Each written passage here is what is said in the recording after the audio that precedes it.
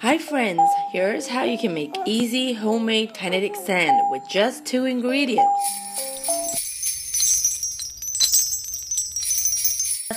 That should make a ball of dough like this. Look how it's flowing. It really feels soft and it's the closest, and it's actually exactly like the store-bought kinetic sand.